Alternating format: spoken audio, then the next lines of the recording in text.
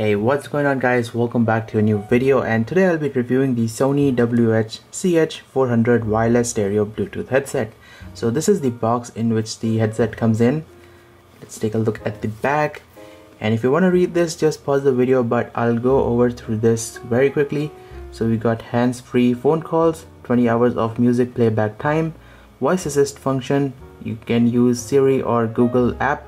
I've never used Google app and I've never used Siri, so this little function is pointless to me. And we've got convenient pairing with one touch NFC, so you can just tap your phone to pair with this headset. And the stereo headset charges through a micro USB, and the micro USB cable is included inside the box. iPhone charger will also work. You can use your phone's charger, or you can use a power bank to recharge these. So here's the back. If you want to read everything, just pause the video and let's take a look at the bottom.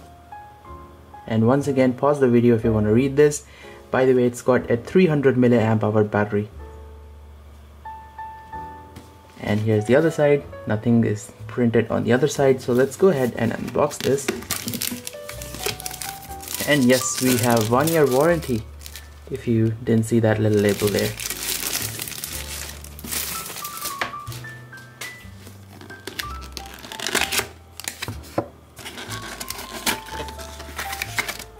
And let me tell you guys, you can use these Bluetooth headphones with almost any Bluetooth devices like your Mac, your PC, iPhone, and your Android phone. So let's see what we get inside the box. First off, we have the headphones or headset, whatever you want to call them. And actually look at this, these are quite compact.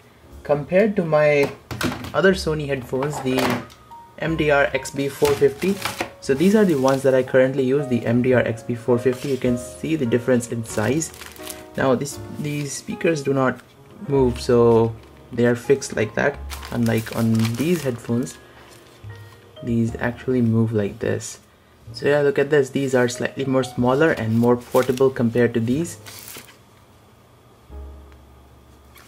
So anyways, I'm gonna set these aside. I'm going to do a little sound comparison. I'm gonna listen to both of these and tell you guys which one sound better. But obviously these ones are more expensive because this has Bluetooth. So let's check out the headphones itself. I think these two are the microphones. Then we have the micro USB port here for charging your headphones. Yes, you can use an iPhone charger, power bank, or your phone, Android phone's charger. We have the power button. This one also receives calls, and you can also play and pause a song using this button. Then we have the forward and the backward, and also I think this is the volume control button. We'll check that out in a moment. And no, these headphones do not have active noise cancellation. If you want active noise cancellation headphones, those are quite expensive. So the only thing that will block noise from reaching your ears is this foam.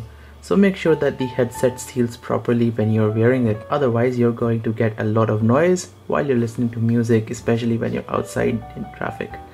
And this is the left side. You can see the L alphabet there, and this is the right side. So we have all these controls on the right side of the headset. And you can make this a little bit more bigger by pulling these out.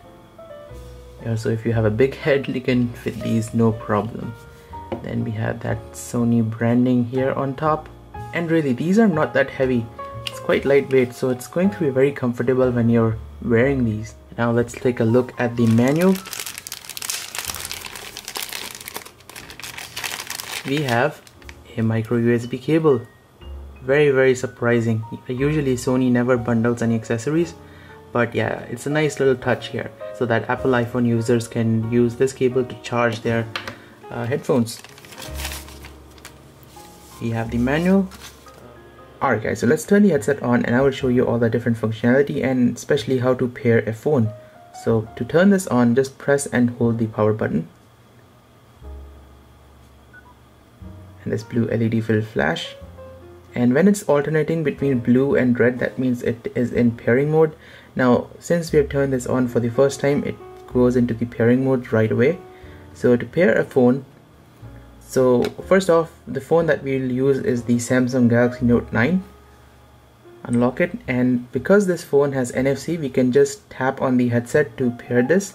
So for that, just make sure that the NFC option is turned on, and all you need to do is tap the phone like this, and it will ask pair Bluetooth device. Just tap yes.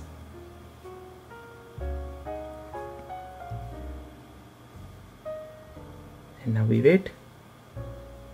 And that's it, the headset is now paired. Now here's a question, you can see this thing is paired with my Galaxy Note 9, but what if I want to pair this with another device, especially a device that does not have NFC?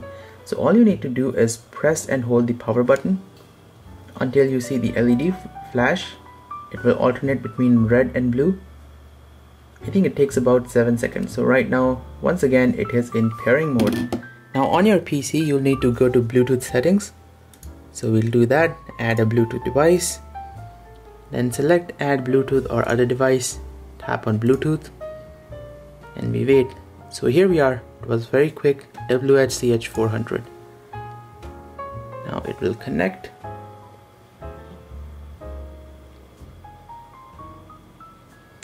So it seems like it is connected. Your device is ready to go, and you can see that LED has stopped alternating between red and blue. So now I can listen to music or watch a movie on my computer. The sound will play through these. And once you're done listening to music or watching movies on your PC, to reconnect this back to the phone, just tap on the NFC detection area. And it will reconnect. And that's it, now it's connected back to my phone. So if you guys want to check the charge level of the battery inside the headset, all you need to do is open up the Bluetooth settings. Go here and you can see 100% battery remaining. And if you don't have the Bluetooth icon here, just go to the main settings, connections, Bluetooth, and here you'll see connected for call and media audio, and after that 100% battery remaining. So let me try and explain to you guys the different functionality of all these buttons. So let's start with the power button. If you press it once, the song will start playing. Of course, you need to have the music player open. If you press it once again, the song will pause. And then we have the volume button. Yeah, I'm not going to play any copyrighted music here. And this volume button also doubles as the forward and the backward button. So if you long press this, it will skip to the next song. Long press again, skips to the next song. And if you press the back button, long press, it goes to the beginning of the song, and if you keep on pressing it, it goes to the song which you were playing before. So what happens if you receive a call? I'm going to call myself and I will show you how to answer and decline a call. So you can see I'm receiving a call, and yes, this headset also plays back the ringtone. And if you want to receive your call, just press this button once and the call will be answered. So you can see I have answered the call. And then if you want to end the call, just press this button again. And that's it. The call is now ended. And your music playback will resume automatically. So you're receiving a call. How do you decline a call like this? I've shown you how to receive and end a call. So if you want to decline a call, so I'm just going to mute that. So if you want to decline a call, just press and hold the power button. And you'll hear a little tone in these speakers. And that's it. The call has been declined and your music resumes. So you don't really need to take out the phone in order to decline or receive a call. Are you hearing this, guys? These headsets are so darn loud.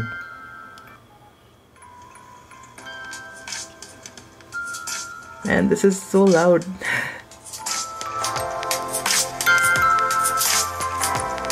And yes, this song is actually playing through these.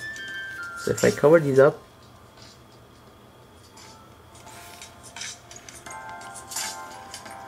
these are very loud.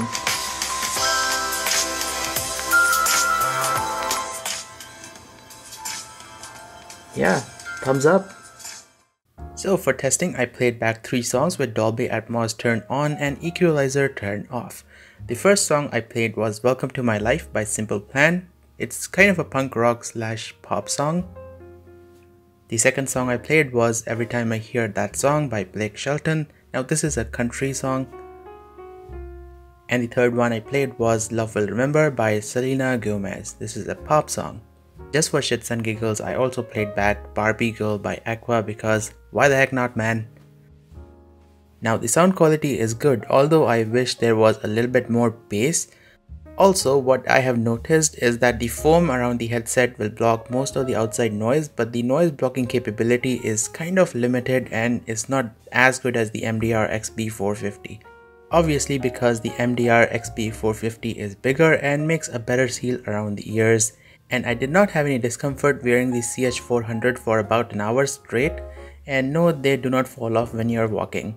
And for the comparison with my MDR XB450 extra bass headsets, once again I played back the exact same song with the EQ turned off and the Dolby Atmos turned on. Now the MDR XB450 extra bass headphones do have more bass in them, as the name suggests, and I don't know how to describe this. You actually have to listen to this in person, but the sound is more full on the extra bass headphones. But the CH400 isn't bad at all. In fact, I'd say this is a great wireless headset for everyday use. Also, the bass does not overpower other frequencies like it does on the extra bass headsets. And also there was no skipping during playback. So like I said, for general everyday use, the CH400 is perfect mainly because of its size. But to be honest, if you're a bass head and if you love excessive bass, then just go for Sony's extra bass lineup of Bluetooth headsets. Oh, and the Bluetooth range of these headsets is also fairly good. I haven't experienced any lags or any skipping or drop in the song while it's playing. I can roam about in my room and this thing would play music without any problem. If the phone is sitting here, I can easily go onto the other side of my room and this thing will continue on playing without skipping. And I think one thing that's worth mentioning is that the CH400 do not look particularly expensive. Like, take a look at these MDR XB450. Even though these are less expensive, they do look more expensive and better built than the CH400 headset. The only advantage you have in these is that you have Bluetooth inbuilt. These ones connect to your phone with a wire. Alright guys, so this was the Sony WH-CH400 wireless stereo Bluetooth headset.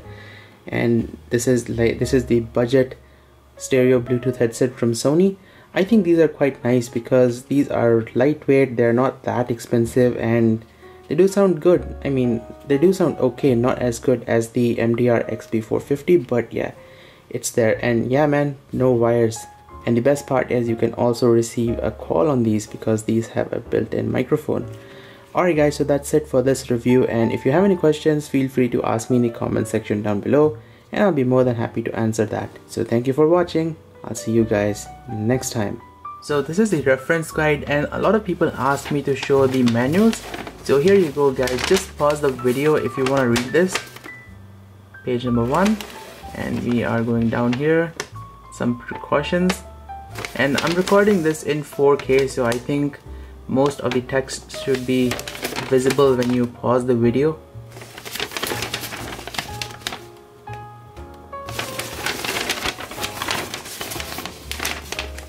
And then this is the page number 2.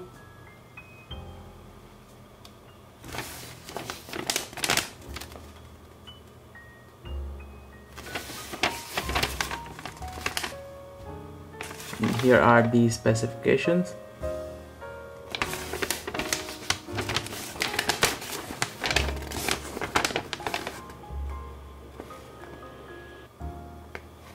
Look at the charging time. It says that the headphones will charge in about 4.5 hours. But you can get 60 minutes of music playback after about 15 minutes of charging. And this is the quick start guide. Just pause the video if you wanna see what's printed on this.